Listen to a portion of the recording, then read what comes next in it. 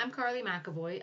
In the first video showed you how to upload your data. In the second video we made a histogram, which you can see on the page there. In this third video we're going to do a frequency polygon. Frequency polygon require that we find the midterm. So the first thing I'm going to do is I'm going to put in a table that I have in a different document. So I did this earlier. I'm going to click where I want that, right click and just paste it, and that's going to put this in. So I have my class widths and I have my frequency. Notice that I have added in an extra row above 0.00 and an extra row below 4.01. Those have frequencies of 0, but I need that to do a frequency polygon. Now what frequency polygons are based on is the midpoint. So what I want to do is find the midpoint of each of these, and to find the midpoint I would add the two values and divide by 2. So 0.66 plus 0.00, of course half of that would be 0.33. And then I'm just going to continue to go down the line doing that.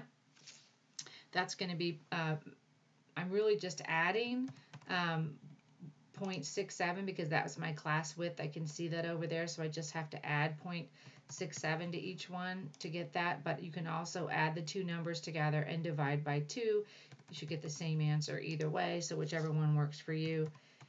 And finally, my last one is 3.68. That's my last midpoint there, but I'm going to go ahead and put another midpoint at the end, so adding 0.67 to the end gives me 4.35, and up here I'm going to subtract 0.67 and get negative 0.34. All right, so those are my midpoints that I need, and now I'm going to create a frequency polygon. I'm going to highlight. I'm going to make this look a little bit nicer again. I'm going to left click and format the cells and put the lines around them that I like, and then kind of looks a little more done. And then I'm going to put in my values here, and I'm going to click on insert, and I'm going to insert a line graph, and it doesn't look anything like what I want yet, but this is the one I'm going to choose, and then I'll fix it. So I can call this frequency polygon if I want. You can give it whatever name you want.